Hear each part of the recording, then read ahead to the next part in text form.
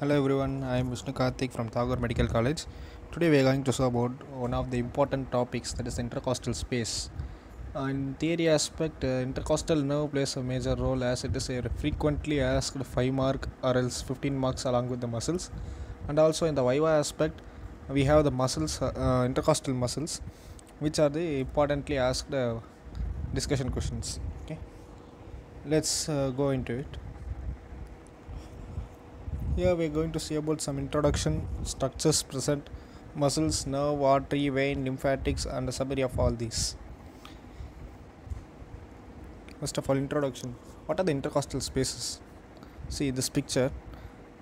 We see the sternum here. This is the 𝗵𝒴𝒴 of sternum. This is the body of sternum, and this is the 𝘂𝐵𝒕, right? Here we have these are called as ribs, and the blue colored structures are called as costal cartilage. Ribs are connected to sternum with the costal cartilages, and on the back side it is connected to the vertebra. So here the space between the two ribs is called as intercostal space. We have total 11 intercostal spaces, as beyond the 12th rib we don't have any ribs. Okay. Now there are 7 true ribs, 3 false ribs, and 2 floating ribs. Why they are called as so? Because true ribs connect from the vertebra to the sternum directly, and false ribs connect with the vertebra to the sternum by merging with another costal cartilage. That is 8th, 9th, 10th ribs connect with the sternum through the 7th costal cartilage. Then 11th and 12th ribs are called as floating ribs because they don't connect to the sternum. So we have totally 11 intercostal spaces. Then we have another type of classification which is very important. 3rd to 6th intercostal spaces are called as typical intercostal spaces, while others are called as atypical. Why is it called so? Because the nerves and the arteries play a major role where we can determine whether it is typical or atypical. Typical means they are like same thing. Atypical means they are somewhat different from each other. What is common between 3rd to 6th intercostal spaces? Here we have the intercostal nerve and intercostal artery supplying only to those spaces and not to other areas such as the hand or to the abdominal wall.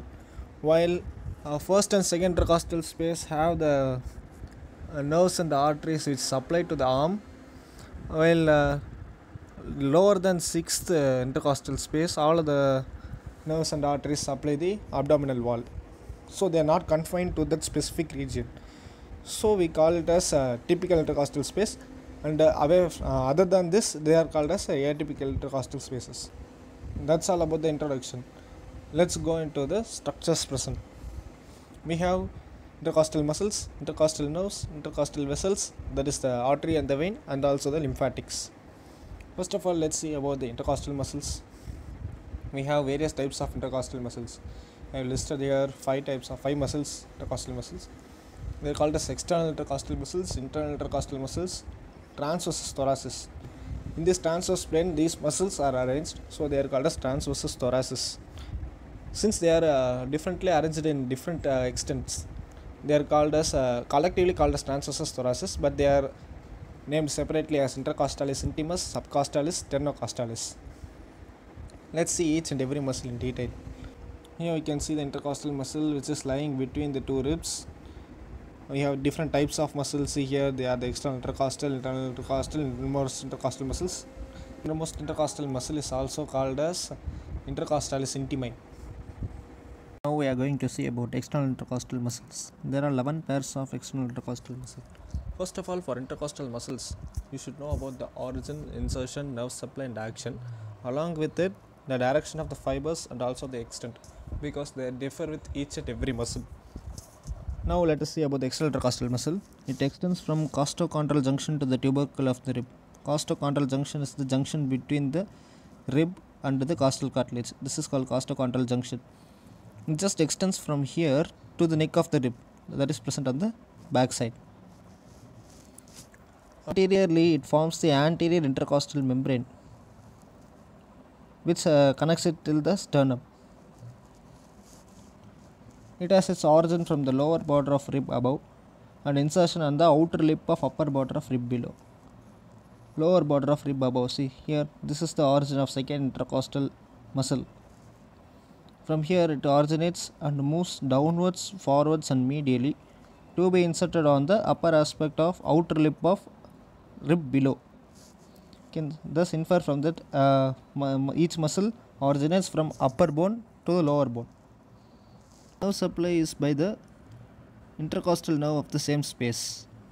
Then its action, it elevates the rib in inspiration. External intercostal muscles are the only muscles that elevate the rib in inspiration, because it is one of the active muscle of inspiration, while expiration is a passive process that does not require any muscle during normal conditions. But in forceful expiration, other intercostal muscles other than the external intercostal muscle help in the expiration. So these are the important aspects of external intercostal muscle.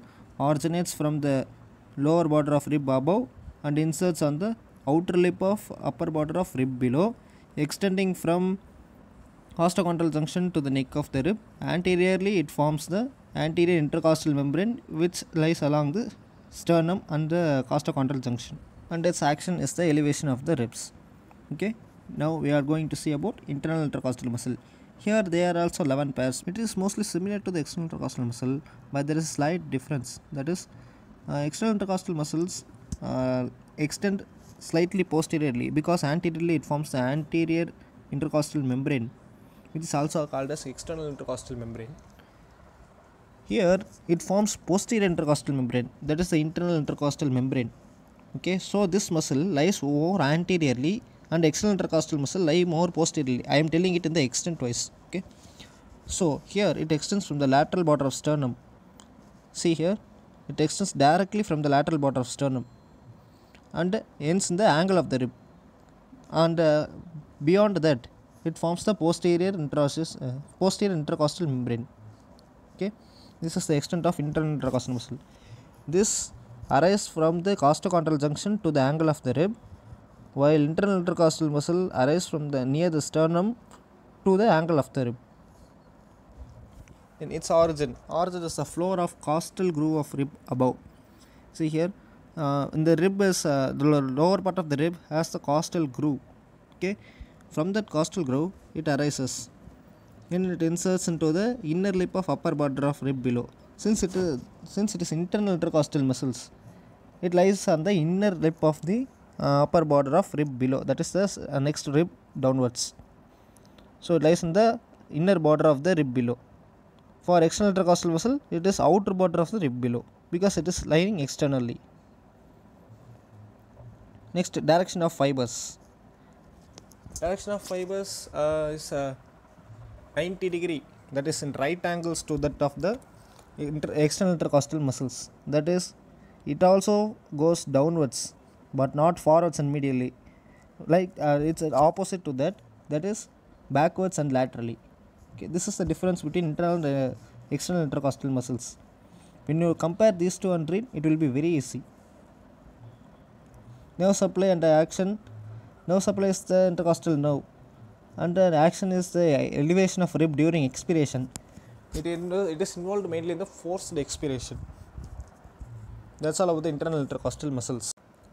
See here, these are the cadaveric image of the intercostal muscles. These are the internal intercostal muscles and these are the external intercostal muscles. How to identify them? See the direction of the fibers. See, the external intercostal muscles go downwards, forwards and medially, that is in this direction. Okay, see the internal intercostal muscles, they are going in this direction. Okay, so we can see that there is a 90 degree angle here, that is right angles to that of each other. So from the direction of the fibers we can identify the which muscle is external and which muscle is internal intercostal muscle in the cadaver. Next we are going to see about transversus thoracis. Transversus thoracis is a collection of three muscles, which are intercostalis intimus, which is a main muscle, and then subcostalis and sternocostalis. Let's see about each and everything. Intercostalis intimus, they are also present in the 11 intercostal spaces. Extent, here it is very important. It does not extend anteriorly or posteriorly. It just lies in the middle 2/4 of the intercostal space. Okay, see here. These are the internal intercostals which arise near the sternum itself. Okay, here from the costal cartilages, from the junction of the costal cartilage with the ribs, that is costochondral junction, we can see the external intercostal muscles here. So we can see another type of muscle. See here, this light colored structure. These are called the innermost intercostals, which originate from here and goes till the angle of the rib. The intercostalis intimus muscle does not extend anteriorly or does not extend posteriorly. It lies only in the middle 2/4 of the intercostal space. So this is the extent of intercostalis intimus. Nerve supply is the intercostal nerve of same space. Action is same as internal intercostal muscle. Direction is also same as internal intercostal muscles. Okay. Origin and insertion, see here, the inner surface of the rib above to the inner surface of rib below. It is very easy because it is the most deeply present intercostal muscle. That's all about the intercostalis intimus. It's very simple. See here, arrangement of three muscles. This is the outer aspect and this is the inner aspect. See here, we can see the external intercostal muscles originating from the lower border of rib above to the outer lip of upper border of rib below. Internal intercostal muscles from the floor of costal groove to the inner lip of upper border of rib below, and innermost intercostal, that is intercostalis intimus, which is arranged as inner border of rib above to the inner surface of the rib below. Okay. Between these structures, that is in the costal groove, we can see the neurovascular bundle. Neurovascular bundle means nerve and vessels, that is artery and vein. Next, sternocostalis. It is another small muscle anteriorly located. See here name, sternocostalis. Sternum to the costal cartilage. Thus the name itself gives an idea about where the muscle originates and inserts. See the origin is from the lower 1/3 of body of sternum and xiphoid process along with the costal cartilage of lower 3 or 4 ribs. Okay, so from here, that is, it originates from lower aspect and goes towards the upper aspect. It inserts on the costal cartilage of 2nd to 6th ribs. This is the origin insertion of sternocostalis that arises mainly from the sternum and inserts mainly in the costal cartilages. Easy to remember. Extent. Since sternum is present only anteriorly, this muscle confined to the anterior region. So, we saw that intercostalis intimus lies only to the middle 2/4 of the space. So anterior and the posterior space are vacant. No, to fill these two muscles, sternocostalis present anteriorly and subcostalis present posteriorly. Okay, so they form the entire covering, which we call as transversus thoracis collectively. See the direction of the fibers. Here it goes upwards and laterally. This is the midline, these are the lateral aspects, so it goes upwards and laterally. Nerve supply by intercostal nerves. Direct action is draws 2nd to 6th costal cartilage downwards. This also helps in the expiration. See here, two muscles. This is the sternocostalis. From the sternum goes towards the costal cartilages, and there is a subcostalis muscle. You can see on the near the vertebral column. This subcostalis muscle which extends along the posterior part of lower intercostal spaces only. See here, upper intercostal spaces are vacant. Only lower intercostal spaces we can see this muscle, subcostalis. Origin, inner surface of the rib near the angle, and insertion is the inner surface of 2nd or 3rd rib below. Near the angle of the rib it originates and goes towards the next rib, or leaving that rib goes to another rib. See here, this part originates from here and leaving this inserts into here. Thus it is inserted. Nerve supply by the intercostal nerves. Action depressor of ribs. It also helps in inspiration. That's we covered all the muscles of the intercostal space. Let's see it again once again. Here first we can see the external intercostal muscle which extends. This is what we can see in the extents. Okay, see here, Anteriorly, it does not extend from the sternum. It extends from the costochondral junction and ends near the tubercle of the rib. Internal intercostal muscle more anteriorly located, no, so it is present from the sternum to the angle of the rib. Next, this is called as transversus thoracis. It forms a transverse lining that is present interiorly. Okay, see, the intercostalis intimus confined only to 2/4 of the space in the middle of the intercostal space. Sternocostal present anteriorly and subcostal present posteriorly. Between this internal intercostal muscle and the intercostalis intimus, there lies the neurovascular bundle in the costal groove. Next, we are going to see about the most important 5 mark of thorax. This is the intercostal nerves. First, what are intercostal nerves? Intercostal nerves are the nerves that are present in the intercostal space. Okay, from where these nerves get originated, let us see it in very detailed manner. See, in this picture, we have the spinal cord here at the center, into the vertebral column, right? From this spinal cord, we have the anterior and posterior roots of the nerve. That is here. See here, this is the anterior root and this is the posterior root. These two roots combine to form a common nerve trunk that is called a spinal nerve. All the spinal nerves arise in this manner. That is from the joining of the anterior and posterior root, which occurs within the vertebral column, out of the vertebral column through the intervertebral foramen. After emerging from the intervertebral foramen, it divides into anterior and posterior branches. See here, this is the posterior branch. It is also called as posterior rami, and this is the anterior branch, which is called as anterior rami. Thus, spinal nerve is formed, which is when the spinal nerve is present in the thoracic cavity, that is within the intercostal space, then we call it as intercostal nerve. See, after the emerging from the intervertebral foramen, they divide into anterior and posterior rami. The upper 11 spinal nerves are called as intercostal nerves. Why is it? Because there are 11 intercostal spaces, so they are called as intercostal nerves. 12th nerve is called as subcostal nerve. Subcostal meaning it is just below the 12th rib, that is below the costal cartilages, that is below the intercostal space, so it is called as subcostal nerve.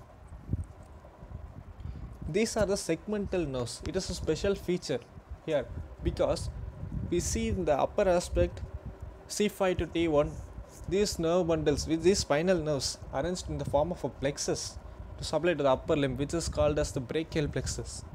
Similarly, when going lower than the thorax, we can see that there is another type of cluster of nerves forming the lumbar plexus and the sacral plexus. So all the which supply the lower limb. So in the only thoracic cavity, we can have the individual nerves which are segmental in origin that supply to the confined space. Classification. It is classified as typical and atypical intercostal nerves. Typical means I already said, no, when there is common feature, it is called a typical. Here typical means this space can be supplied only by that nerve, and that nerve cannot supply any other space.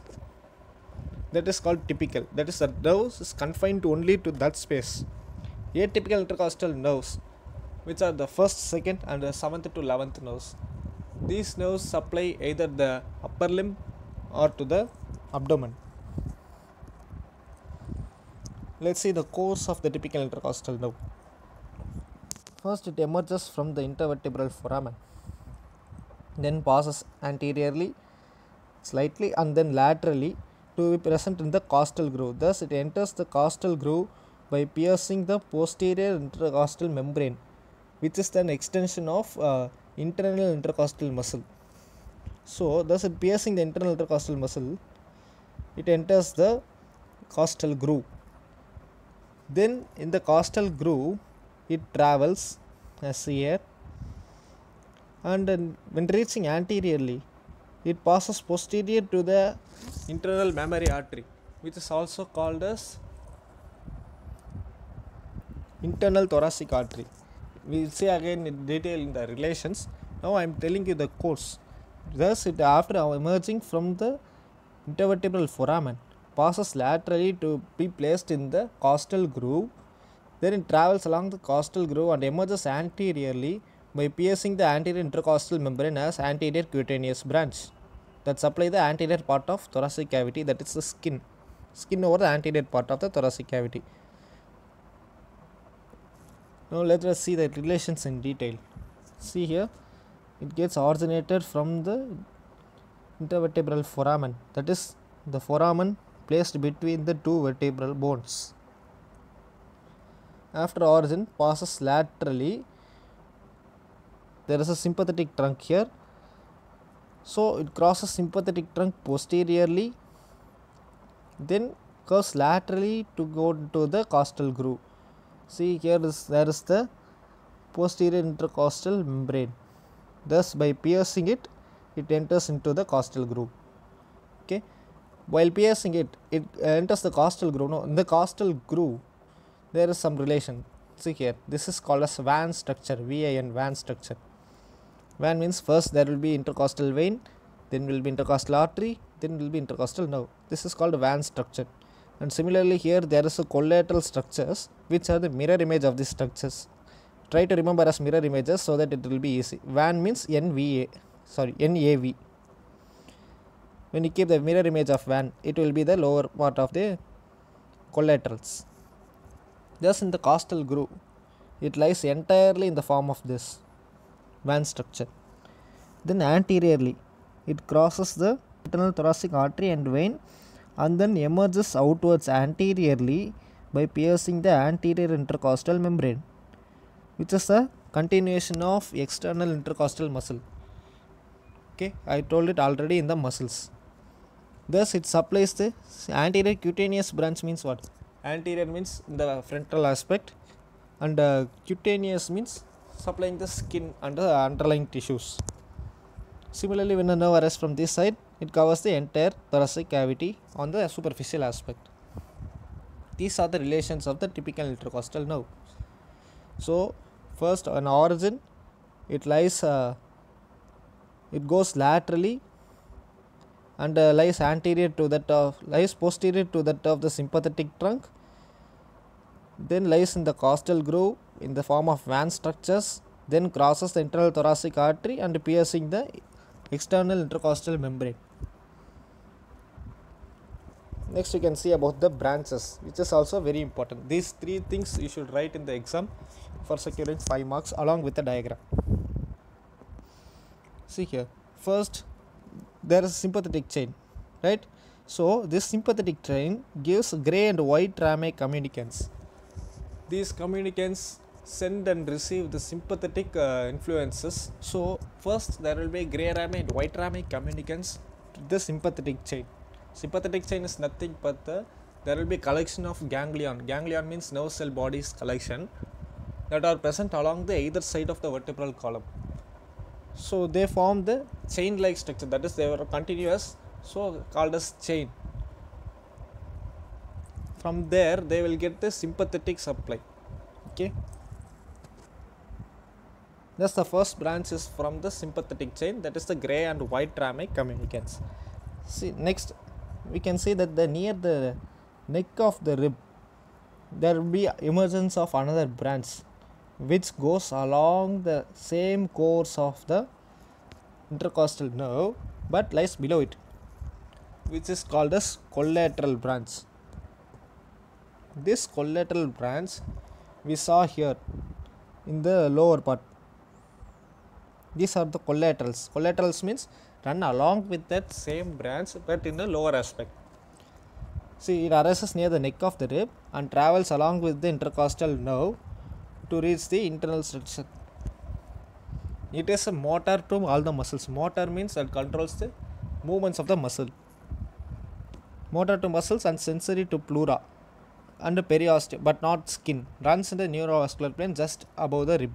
So it is present just above the rib below. That is the, see here, this is the next rib. It presents just above the rib. It's very important in thoracocentesis as we will be injecting a needle which should not damage these nerves for a vital function. So it is motor to muscles and also sensory to pleura and periosteum. Pleura and periosteum. Sensory means it will carry sensations such as pain. Okay, so this is both motor and sensory nerve, but does not supply the skin. Skin is supplied by cutaneous branches of the main typical intercostal nerve. It is also a branch of typical intercostal nerve. Okay, so we have covered two branches till now, which are the sympathetic branches, that is gray and white ramic communicants, and collateral branch. Next branch we are going to see is about lateral cutaneous branch. Lateral cutaneous branch also arises near the neck of the rib, travels along the course of the intercostal nerve, and when it reaches the region of mid-axillary line, that is the line that is drawn from the middle of the axilla on the side of the body. So when it reaches the mid-axillary line, it emerges the skin and appears outside and gives its terminal branches posteriorly and anteriorly, so that it covers the entire lateral aspect of the thoracic cage. So lateral cutaneous branch supply the skin that is present on the lateral side of the body. Next, another terminal branch is the anterior cutaneous branch, because it is the ending of the typical intercostal nerve directly. When the typical intercostal nerve pierces the anterior thoracic wall and gives terminal branches as medial and lateral branches. They supply the anterior thoracic wall. Another branch is the muscular branch, which supply the intercostal muscles. Okay, thus we have covered all the branches of